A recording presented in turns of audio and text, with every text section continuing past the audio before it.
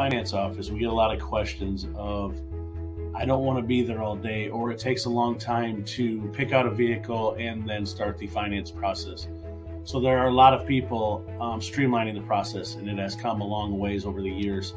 I'm just going to walk you through on how to fill out a credit application online that will really speed up the process when you're looking for a vehicle. On our website, there's going to be tabs, and it's also available on our mobile website. You'll want to go to the Finance tab, and it is Apply for Financing. If you start this process, the very first screen, it's only a 5-step process, so it'll take less than 5 minutes. And then all your information will come to us, and we can really jump into it to see what kind of vehicle you could afford or what kind of payment you want, and just speeds up the process when you're looking for a vehicle. The first question is, do you have a vehicle you're interested in? A lot of people keep it on no because it will ask you specific vehicle questions. If you know the exact vehicle you're applying for, you definitely can hit yes. But to save time, you could keep it on no, and then you want to just do the applicant contact info. The important part of this screen is right here where it says individual or joint.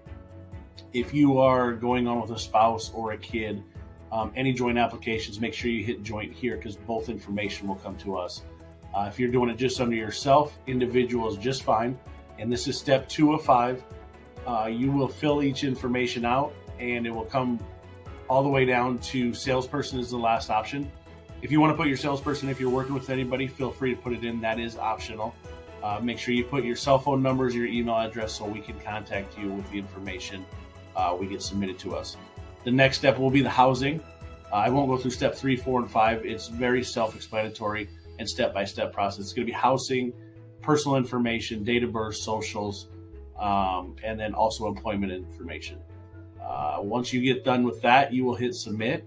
And once it's submitted, it will come straight to us. And it only takes a matter of a few minutes for us to collect the information and dive into it, into the credit application, and get it submitted, and then be in contact with you on what we can do.